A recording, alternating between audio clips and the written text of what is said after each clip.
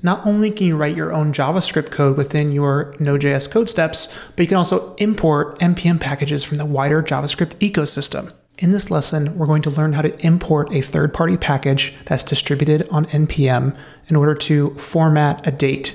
I'm going to start with a brand new workflow, and instead of using an HTTP webhook like in our past lessons, I'm actually going to use a schedule-based trigger.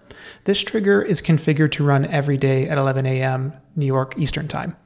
And I've already generated a sample event, so that way we can see the data it produces.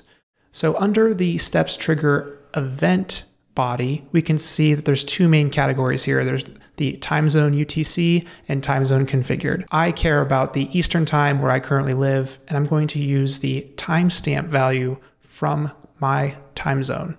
Now, since this is a Node.js lesson, let's create a brand new Node.js code step.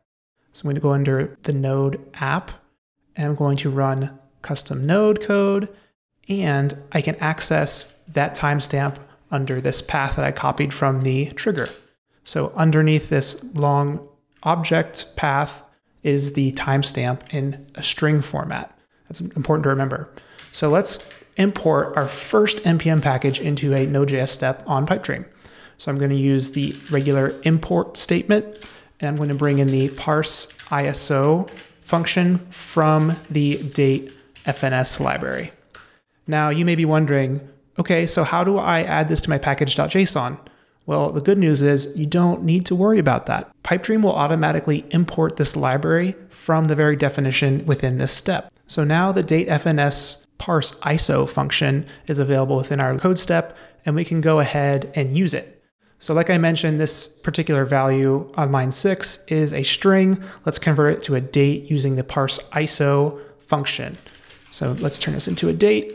We'll parse this ISO string, and now it's been converted into a date, and we can now manipulate it. So my original goal with this lesson is to produce a really people-friendly format of this timestamp that makes it easy to understand when this workflow ran.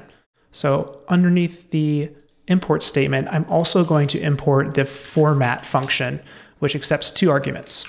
The first argument is the actual date itself. So we'll format and pass the date itself.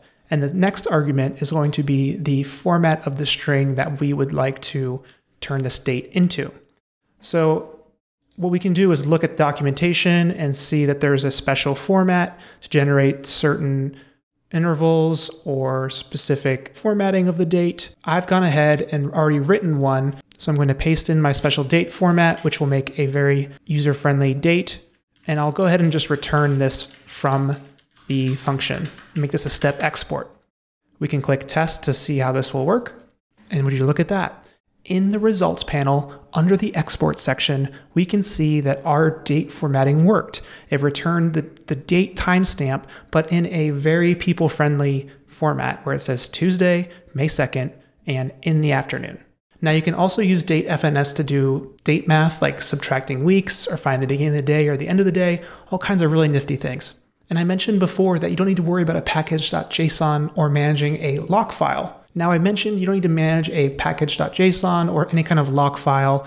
Pipedream will automatically import this library for you. Pipedream will automatically import the latest version of a particular package you have defined in the code step. So say if date-fns releases a version 3, this code step will pick up the latest major version.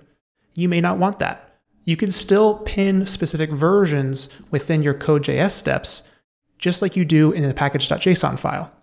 So up here within the actual import statement, we can define that we only want version 2.2 exactly, or we can use the built-in NPM syntax to define rules, such as if we only care about the minor and patch versions, we can put a tilde in front of the version number, and it will follow the Symver guidelines of only allowing updates to that specific type. This is very useful for making sure that your workflows are stable, but you're still receiving security updates or usability updates to your NPM packages. Last but not least, I want to make a short note on the difference between Common Js and ESM. This format we've been playing with, the import format, is ESM. There is an older format that's called Common JS, which you might see in documentation for other packages. It looks something like this. It would be var package name, well, var module actually. Module equals require, and then the name of the package. You can still use this format in code steps. However, you cannot mix both ESM and Common JS imports. So we recommend using ESM in general. The entire Node ecosystem is moving in that direction. How do we convert this require package name if the documentation says it this way? Well, we can just go like this. Import module and replace the require with from. Don't forget this extra space here. And now we're using the ESM format instead of the Common JS format. One last notice. NPM packages also contribute to the overall size limit of the workflow. For example, Puppeteer includes the Chromium browser binary, the actual executable for Chrome, inside of the NPM package. Unfortunately, at this time, due to size constraints on workflows, we can't support that. That's just one example of an NPM package that is an outlier that we cannot support, but there are always workarounds. So contact us if you need help with any particular NPM package. We're happy to assist. Using NPM packages is a very powerful way to build workflows quickly and basically stand on the shoulders of giants of people that are maintaining these awesome open source packages.